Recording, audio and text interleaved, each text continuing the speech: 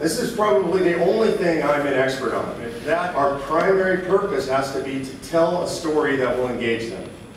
This is probably the only thing I'm an expert on. So one of the things I've learned over the last 4.5 years being engaged in grassroots politics is that you have to inflame the passion of the grassroots. To me, that's the most important thing. So the Convention of the States Project is not about any particular amendment. If you stand up and put your career on the line to support a call for a constitutional convention, you need to know that there's an army behind you. You deserve that, and you need to know it if you're going to stand strong. And we're going to make sure that that army is there for you. Tea Party event, and frankly, if I speak at a lot of progressive events.